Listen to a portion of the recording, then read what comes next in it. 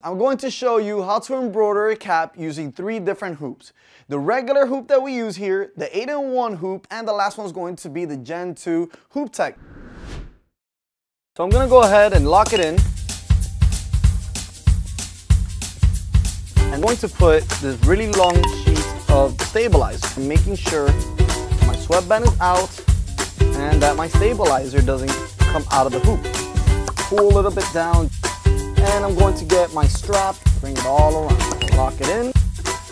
The next step is going to be going towards one side and adding the clips to make sure it's nice and straight.